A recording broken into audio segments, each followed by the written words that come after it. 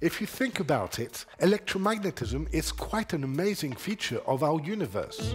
To truly make sense of its fundamental principles and equations, one of the abstract ideas you need to be familiar with is the concept of flux. And what better to illustrate this notion by introducing you to a pillar of electromagnetism, Gauss Law. So, fasten your seatbelts and enjoy the show.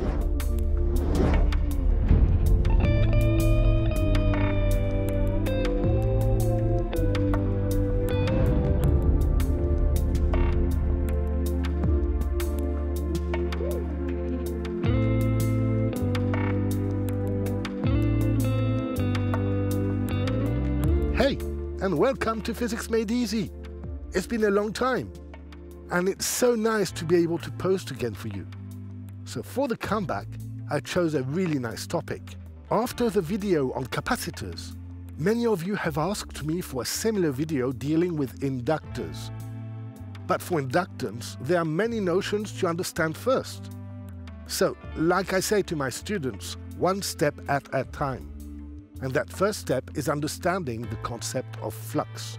In this video, I will discuss with you the concept of flux and illustrate this by introducing you to a super important law in electrostatics, Gauss Law, which is, by the way, also the first of Maxwell's equations. Oh, and before we start, I had a few problems with the light when shooting the video. So please forgive me if I'm looking a little grey.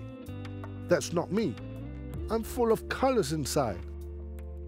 But I know that you know that. Okay, are you ready? Let's begin. Follow me.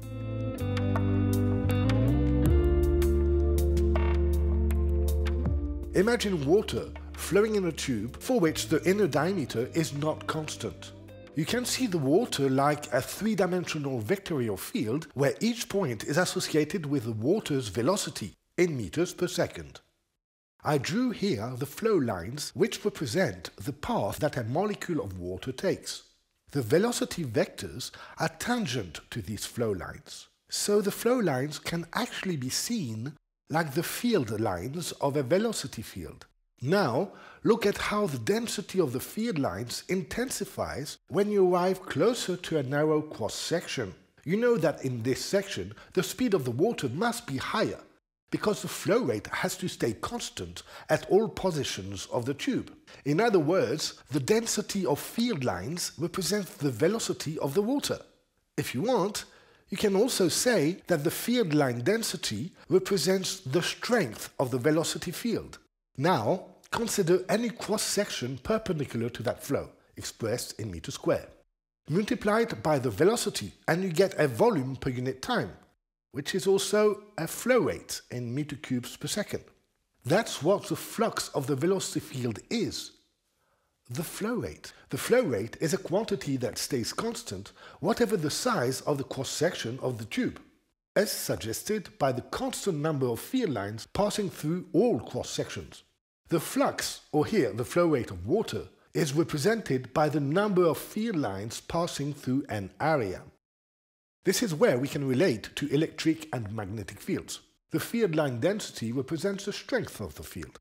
When you multiply it by an area, the quantity you get is naturally proportional to the number of field lines. You can see this like an amount of field flowing through a given area. Make the area bigger and you get more field passing through. That's what flux is, the amount of field flowing through an area.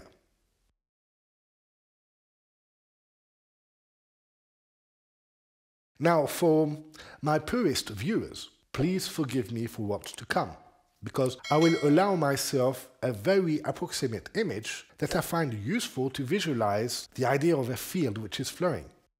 Go back to the tube we've seen before, and imagine you place an object in the flowing water. What happens to that object? Well, the object starts moving. That means that it is experiencing a force tangent to the velocity field lines. Now do the same thing with a charge in an electric field. This charge feels a force and starts moving along the field lines. Do you see how the two phenomena look alike? However, please be cautious about this analogy. It is very approximate, and actually it's only kind of a little valid during the first seconds. Yes, because the object in the water will end up very soon at a constant velocity, while the electric charge will continue accelerating in the electric field, so the dynamics are different. Yeah, so the analogy is actually rigorously incorrect. But it can be very useful when you want to try and visualize the flow of an electric field like if it was a physical object, you know? We'll have occasions in this video to see why that is. For example, a little later I discuss about Gauss's law. Referring to this analogy can provide some extra clarity about what's going on.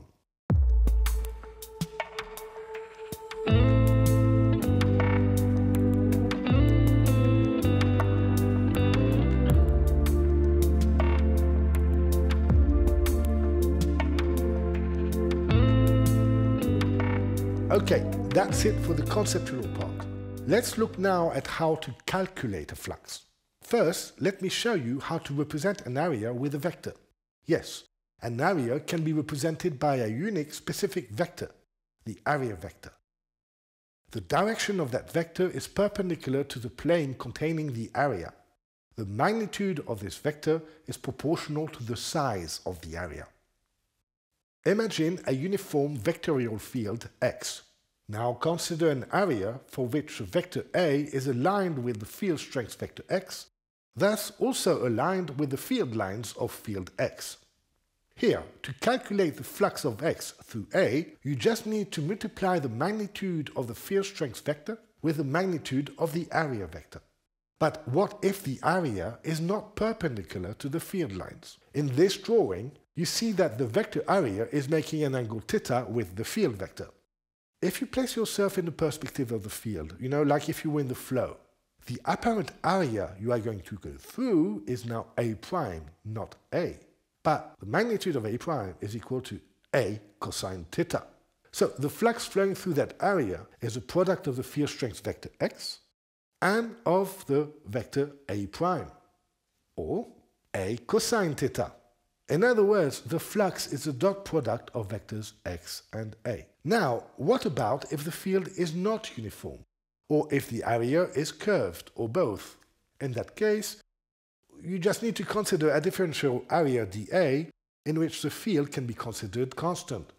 The flux passing through dA will therefore be the dot product between vector X and vector dA. To find the full flux passing through the area A, you just need to integrate over A. Oh, and a final thought. We've seen that the density of field lines represent the field strength, right? And we also seen that the number of field lines passing through an area represents the flux of the field through that area. The field strength is thus a flux density. This is why in certain textbooks you might encounter terms like magnetic flux density when it's actually referring to the magnetic field strength. Magnetic flux density and magnetic field strength mean the same thing.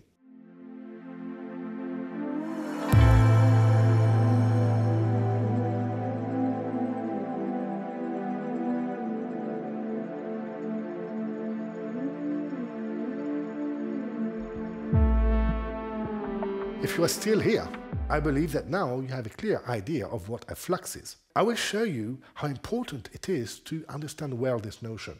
For that, I will use as an example a very important law in electrostatics, actually the main law in electrostatics, Gauss Law. Gauss Law is actually quite straightforward. It states that the electric field flux going through a closed surface is proportional to the charges enclosed in that surface. Such a surface is called a Gaussian surface. Let's imagine a positive point charge Q that we place in space. As you have learned in a previous video, the charge generates an electric field around it, and therefore field lines. The field lines represent the path that another positive charge would take if placed in the field. To play a little with the analogy of the water flow, you can imagine the point charge being like a water source, from where water would be pouring in all directions. Place an object nearby that source and the water flow will push the object away from the source. Let's go back to the charge Q and draw around it a spherical surface. We can calculate the electric flux passing through that surface by integrating the dot product between E, the electric field strength vector, and dA, the differential area vector. The circle on the integral sign just indicates that the surface we're integrating over is closed. Gauss Law states that the flux passing through that surface only depends on the charges enclosed within it and the permittivity of the environment, here vacuum. If you need to brush up on what permittivity is, check my video about dielectrics. So we have the electric flux through that surface, which is equal to the integral of the dot product between E and dA, but also equal to the charge enclosed divided by a constant, the permittivity of vacuum. This relationship allows to calculate the electric field strength at the level of the surface.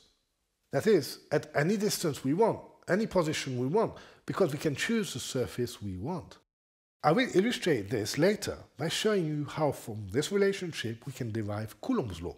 What this law implies, and that's really important, is that the flux does not depend on the shape or the size of the closed surface, and that it does not depend either on any charges located outside of that surface. Let me prove that to you. The flux is proportional to the number of field lines, right? So let's draw a bigger sphere around the charge Q. As you can see, that doesn't change the number of lines crossing the surface. So the amount of field flowing through, thus the flux, does not change with the size of the surface. On the other hand, you see that the density of field lines is smaller. So on a larger surface, the strength of the field is smaller. It's like if the field got diluted further you are away from the source. To conclude, for larger surfaces, the electric field strength decreases, but not the flux. Yeah, for this one I have a nice analogy, still with water flow. Consider a small river with a given flow rate. Now imagine that further along, the river becomes wider. So the velocity of the water changes, but not the flow rate. The velocity field strength decreases with the width of the river, but not the flux. Up to now, we've been considering spherical surfaces, that is with high symmetry. Now let's get crazy and consider a crazy Gaussian surface, like this one. So here, the field lines are exiting the volume defined by the Gaussian surface, right? But you can see that because of this crazy surface, some come back in, there and here. But note that they all go out again. Overall, all entrances and exits cancel each other. So in the end, the number of lines crossing the surface remains constant. As a conclusion, the electric field flux does not depend on the shape or size of the Gaussian surface. Let's come back to the Gaussian spherical surface S that is around the charge Q. What if I placed another charge, Q2, outside of that surface? Would it affect the flux passing through it? As you see on the drawing, Q2 will create an electric field, thus an electric flux. The field lines originating from Q2 that enter the surface S will all come out the other side. And that is true wherever you place Q2, as long as it is outside of the volume defined by the Gaussian surface. This results in an overall flux through S due to Q2 being 0. That is why only enclosed charges participate to the flux. Okay, so now you know what Gauss law is. Let's apply it. Let's derive the well-known Coulomb's law from it. So I picked up the whiteboard to do this little derivation for you, where I'm going to use Gauss law to end up with Coulomb's law. Right, so a reminder of what Coulomb's law is. If you have two charges, Q1 and Q2, separated by a distance r, there'll be a force of electrical origin between them, which is proportional to the product of the charges and inversely proportional to the square of the distance between them. K, the Coulomb constant, will be 1 over 4 pi epsilon 0, where epsilon 0 is the permittivity of vacuum. Okay, I want to prove this with Gauss law. So I'm going to put myself in context. I'm going to define a charge Q1 and define a Gaussian surface around that charge, which is a sphere of radius r. So, what is the flux going through that surface? The flux going through that surface is the closed integral of the electric field strength vector dot producted with a differential surface vector. First, let's calculate the dot product here. If I take a little piece of area ds here. And I draw the surface vector, so ds like that. Obviously, ds will be perpendicular to the surface, right? Let's look at the charge q1. q1 is a punctual charge, so it generates a radial field, meaning the field lines originate from q1 and go in all directions and are perpendicular to the surface of a sphere around it. So field lines and ds are aligned. Now an electric field strength is tangent to the field lines, so it will also be aligned with ds. So E1 will be collinear with ds. So I can write this E1 ds, and the cosine of the angle between the two is 1, so I went directly from vectors to magnitudes. Now E1 on the surface of the sphere, that all points on the surface of the sphere are the same distance from the charge q1. So the magnitude of E1 will be the same everywhere on the sphere, so I can remove it from the integral.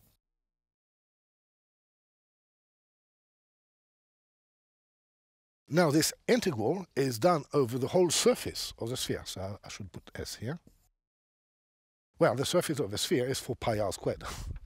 So I can write that the flux going through that surface is equal to E1 by 4 pi r squared.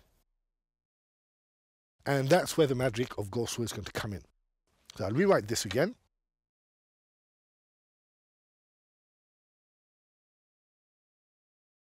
But it is also equal to the enclosed charge divided by the permittivity of a vacuum.